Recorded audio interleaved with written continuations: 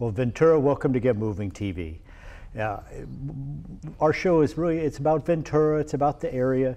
As you know, Eddie Taduri with the Rhythmic Arts Project is dear to my heart.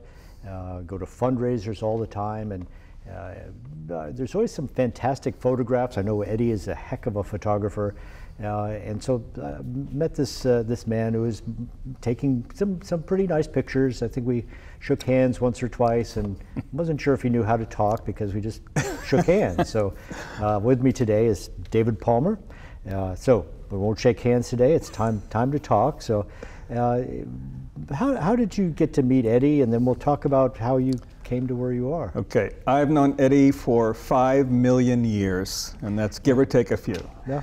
We were in rock and roll bands together back in the late 70s, early 80s, and we were just close, and we were tight friends, and came up in the LA music scene kind of. We didn't know each other, but we came up in that scene, and then I lost track of him. And I got a call from a friend of mine in Portland, Oregon, and she said, "I'm going to send you a newspaper, the Oregonian, and I want you to take a look at this." I said, "Great," you know, somebody had written an article about something. And it's about Eddie and Eddie's involvement with the Rhythmic Arts Project and what he's been doing. And I had lost track for 10 years. So we got back together again, and I was astonished. Not only in the change in myself, but the extraordinary change in him, you know. Musicians are notoriously self-centered. I mean, we think about nothing but ourselves. And Eddie had changed from this guy who fit that profile to a guy who was loving and caring, and had this incredible organization called the Rhythmic Arts Project. And he was putting on benefits, and I said, "Boy, I'd love to come up and photograph that stuff because I've changed my vocation too. I'm now a photographer." He said, "Let's do it," and that's how we reconnected. I think that is, you got Eddie to a T with "let's do it," because he's really opened everybody's efforts there. Well, we were talking earlier about my musical career, starting just tapping a ruler in the back of a recording session, and a famous recording session. You didn't say that. You have a famous recording session there. So when did you start? So rock and roll band, so high school, looking for the girls. I was exactly. I was not a great student. I wasn't a great athlete. But when the Beatles and the Stones came over in '65 and '66, I found my calling. And I had a good voice, and I was a singer, and I became a singer in various local bands and back in Watchung, New Jersey, and I just loved music. It became my life. It became all I was interested. Plus, it was a great way to get girls. I mean, let's face it, if you're not a jock and you're not brilliant, being in music is a great thing. And I went to New York when I was about 18. I was in Greenwich Village, and it was a great time and a great place, but I could never make it in Boston, in New York, in the Village, so I started to move around the East Coast a lot with various bands. I went to Philadelphia. I ended up going to college in Boston in a little liberal arts college called Emerson College, which is now taken over the city of Boston, but at the time was just a small college. And around 1972, I got a call from a group that was forming in Los Angeles, and they had heard my voice, they had heard some records I'd made that had gone nowhere, and they asked me if I'd like to come out and join. And I had no pressing engagements at the time. You know, I was just next to destitute. So I got my car and came across country with just, you know, I figured if I didn't fit in with the band, I could get a job doing something, you know, working at whatever was fashionable at the time. So I got in that car, came across country, came into LA in 1972 in July, at a recording studio called Village Recorders in Santa Monica, which is still there. And the group that was forming was a group called Steely Dan. And I joined the group. I was the first original member of Steely Dan. And we came up with our first record. I sang a song called "I'm a Fool to Do Your Dirty Work," which just got picked up for American Hustle. It was just in the movie. And I sang with the group, and it was a dream come true. It was not a group that toured much. We stayed home a lot at that point in time. And I was in about a year and a half, 2 years, and they decided that they didn't need my help anymore. And they asked me to leave the group because Donald Fagen wanted to sing all the vocals, which is what he should have done in the first place. The reason I was hired is because he was petrified to go on stage. And I had no problem with that. I loved, again, a musician, self-centered. I loved to be the spotlight. And it's funny though, I got stage fright later on, but that's for another story. But I was the front man for a while, and then when Donald said, look, enough, I want to sing my own songs, I knew the writing was on the wall. So I left Steely, and left, that's a euphemistic word. I was asked to leave. And I had a friend out in Los Angeles who I had known for years, a woman named Carole King.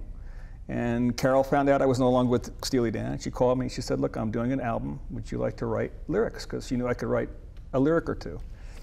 And she called me and we got together, we started to write, and out of that collaboration came a song called Jazzman, which was very successful in the 70s. And so my career in the music business continued for another 20, 25 years. Very successful, and it was very gratifying in a lot of ways. But then I woke up one day and realized I hated the music business. I hated it, and I had no longer a place in it. I was like 45 years old, and I didn't have any passion for it anymore, and it was out of my life. So I got lucky in terms of the arts. So. Well, I remember talking with Eddie, but maybe it's an apocryphal story since he's in the audience here. Mm-hmm. Just hearing from the neurosurgeon, oh, you're never going to play the drums again. And his first thought is, I don't have to hustle for another gig. Yeah, well, so, that was kind of the way. Yeah. It's a funny, strange sense of relief that you don't have to do that anymore.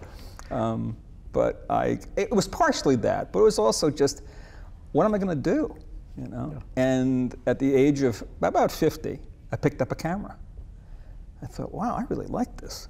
First of all, I don't have to make a group decision when I take my camera out. I don't have to ask 4 other guys if they think it's okay.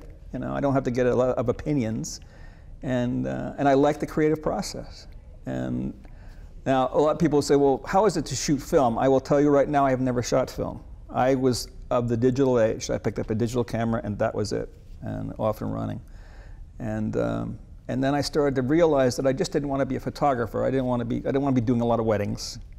First of all, it's real strenuous, and second of all, I have an ego myself. I don't need more egos involved. So I started just to shoot on my own, and I developed a style.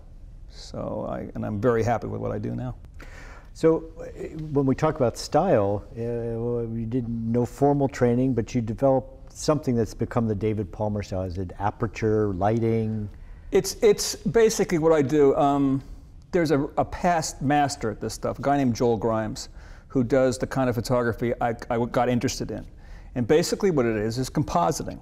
I shoot backgrounds that I love all over the country, and then I shoot people in my studio. And it's a 3-light setup. And the reason it's a 3-light setup is you have what they call a key light, and then they have 2 rim lights. And the reason you do that is so that when you composite someone into a scene, you can never tell where the sun's coming from, okay? So it gives you a choice of where you want to emphasize light. And I saw the way he did it, and I love the way he did it. But I wanted to do something more. I wanted to tell stories with this kind of photography. And so I tried to figure out how to do that and what I wanted to do. And there are 3 examples I can give you. Back in the late 60s, early 70s, there was a great songwriter, singer named Graham Parsons, who anybody older than 25 is going to go, who? Anyway, he was a terrific influence on bringing country and rock and roll together. He wrote a song called Grievous Angel, which I love the song.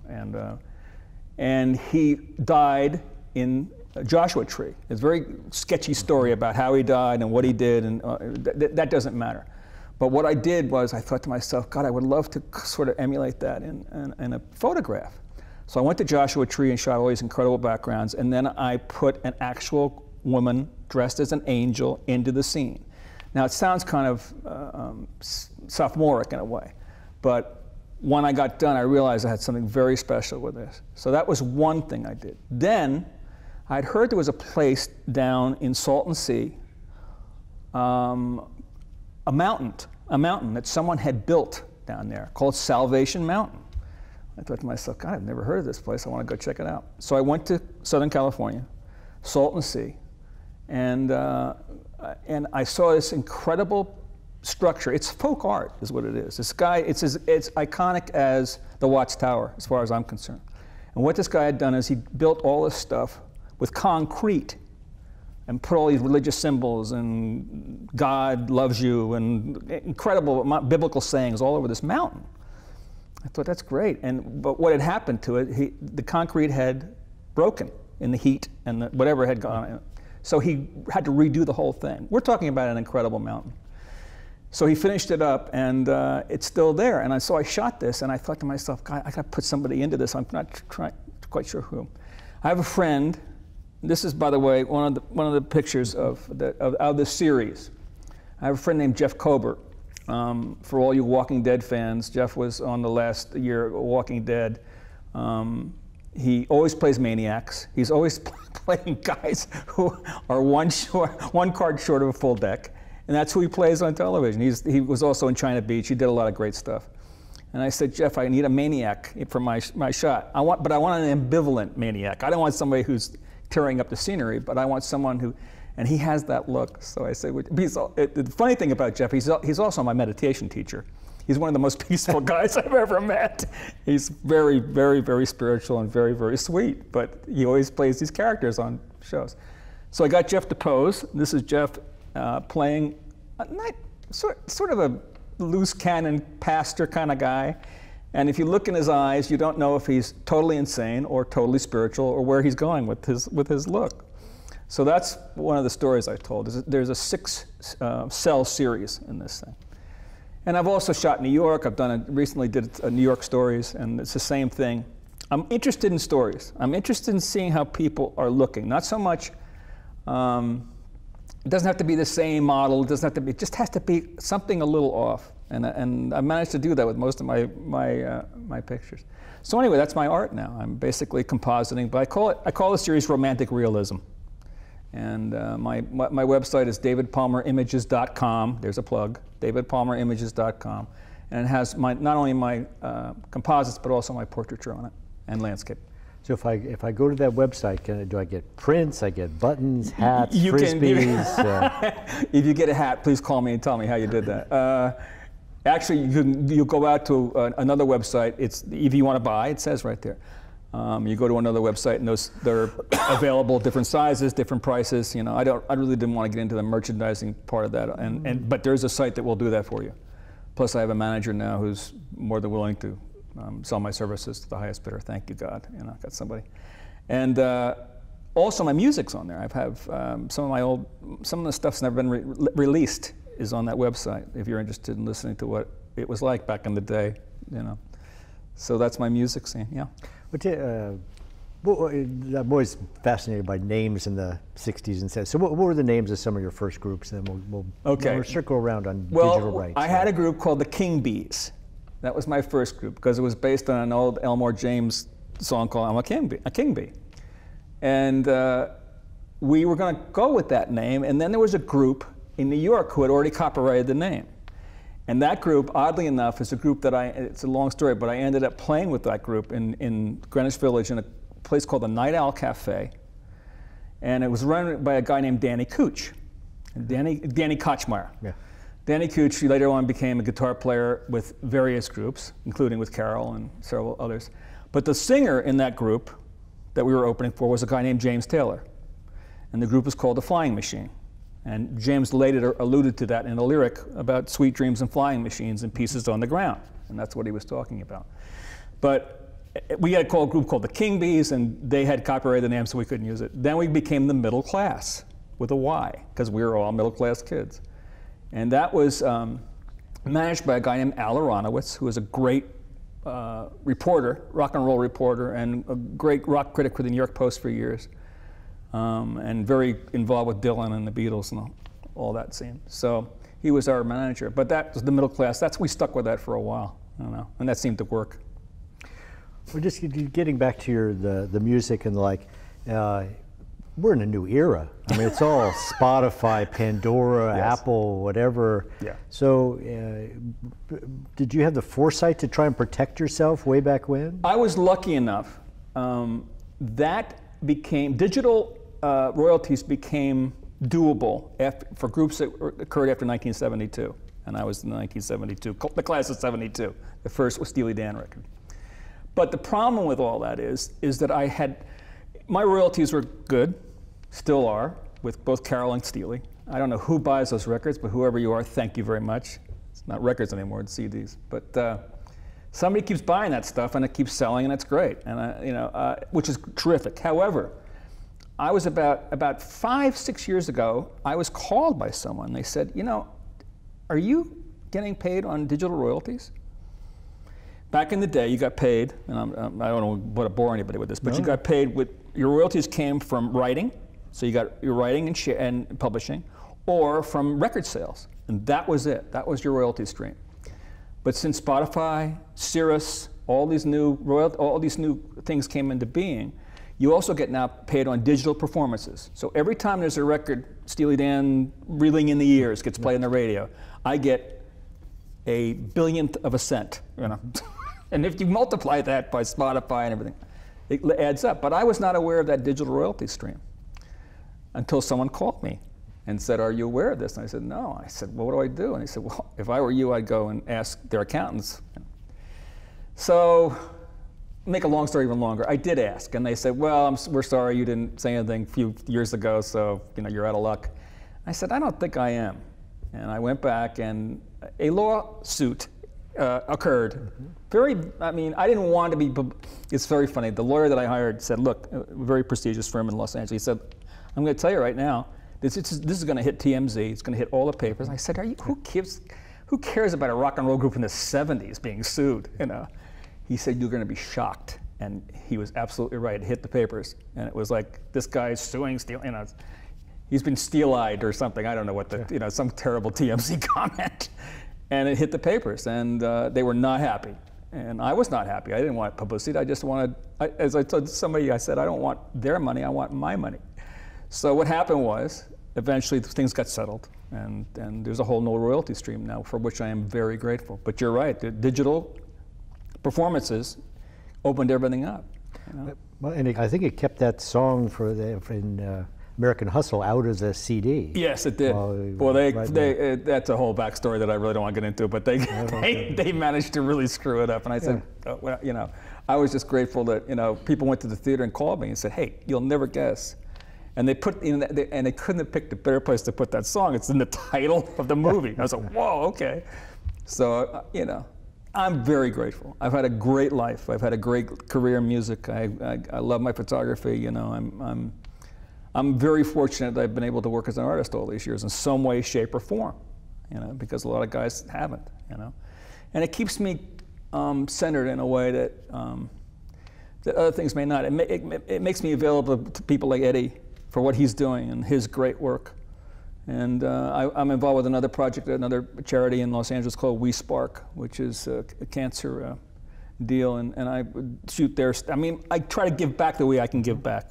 Sometimes through money and sometimes just contributing my services. Much like you would do, in what you do. So. Well, David, thanks so much for joining us. The whole fame thing, how have you dealt with that? Just to kind of... Well, first of all, I'm not that famous, which is really a good thing. I've had musicians know who I am, and the guys who, but I've been very lucky in a sense. I'm still close to Carol, and we don't talk a whole lot, but the fame that she had was so overwhelming after Tapestry. I can't imagine being having that inflicted on you, because you had no life. It was. And since in the past few years, she's kind of not a recluse, but she's certainly sticking to herself, in private, and I admire her for that. And anyway, so I didn't have that kind of fame, so I'm okay. All right. Well, David, thank you so much for joining us. I have a young man who wants to be famous, and it's got to be something more than just being Paris Hilton. So, please, Ventura, we're going to be right back. Ventura, welcome back. I'm here with Jaden, otherwise known as King Shorty. Jaden, welcome to Get Moving TV. Good to be here. Well, I've known you for quite a while. Yeah. I think you were around 6 weeks old or so. You were in my arms, and while we were doing an echocardiogram of your heart for some doctors in Toronto. So you've lived quite a life here over the last 15 years or so with some pretty big events going on. So tell me a little bit about, growing up, because your heart has always been, really you had the heart of a frog, basically just 3 chambers. And what was it like growing up? Well, growing up, it was easy at first, but then it kept, as I grew up, my heart was getting kind of weaker, and I couldn't do as much. I couldn't go out with my friends and play. It was sad. I was sad that I couldn't go out. So I started like staying inside playing video games with my friends, because that's pretty much all I could ever do, until I got a heart transplant, which changed my life pretty much. So I just, through your mom, who I know through my office there, we at one point things weren't going well, and so said, okay, no more PE, no more PE. We really want you in study hall. And there you were, sneaking out and running around the track with the other kids as best you could. So, so how have your friends done with this? I mean, that's kind of a big separation for you. Yeah, my friends were they were kind of like jealous of me because I wasn't doing PE and they had to. So they would say like, yeah, you're like you're scared to do PE or something like that, and I was just like, I can't do it right now, but I will. But now I am doing PE, and it's been going good. I could run, do stuff. They were jealous of you, and you were jealous enough to take this frog heart and try and run around the track anyway. But I couldn't. Like every time I ran, it got weaker. So what do you remember kind of going up to the transplant? I remember one morning we got up, and my dad went to my grandma's house to pick up something. My mom went to work, and when my dad was at my grandma's house, he got a call from UCLA saying that they had my heart. And my dad didn't believe it, so he asked them again, what did you say? And he said, we have your son's heart. So luckily he was at my grandma's house, so they could calm him down and get everything straightened out and stuff. So he called my mom, and they went back to the house together. My grandma came like 10 minutes later, and saying that the UCLA got my heart, so we packed everything up. We weren't ready for it at all, because we didn't know it was coming this early. So we pretty much just packed whatever was necessary, like water, food, stuff like that. So we just got in the car and went. So kind of leading up to it, though, you've been getting infusions. 2 years of infusions. Just to really try and keep the protein in your body, and so you're really kind of right there. How many days from when they put you on the list until you got a heart? I'd say about, I don't know, like a couple months, and then I got the heart. But I've pretty much been waiting like a long time, like since like I was born to get the heart transplant, we want to get you big enough. Even if you're a King Shorty, we need to get you big enough to get through this. So now, do you think people should write donor on their driver's licenses? I don't know. I think they should, because it helps with medical. We don't have enough organs, really. I was back at the Mayo Clinic, and I was introduced to someone who should become my favorite pig, and they had my DNA, and they'd raised him from a little pig, and if I ever need a new heart or liver, there's my pig. But as it turns out, that doesn't work very well. They have different viruses, so we're really kind of stuck. We don't have a 3D printer that works quite yet, so we do depend on the generosity of the people around us. So the community's is drawing around you. We're going to get your grades up. We're so proud of everything you've been through, and the bravery of yourself and your brother and your family, and I'm glad you didn't get in a car accident driving down to UCLA. So Ventura, have a heart. We need you to support transplantation, but also fame. I mean, what's that all about? that arc, that giant arc of our career. We're seeing Jaden right at the beginning of his fame as King Shorty, with more to follow. So Ventura, it's time for you to take David Palmer, take Jaden, take him into your heart.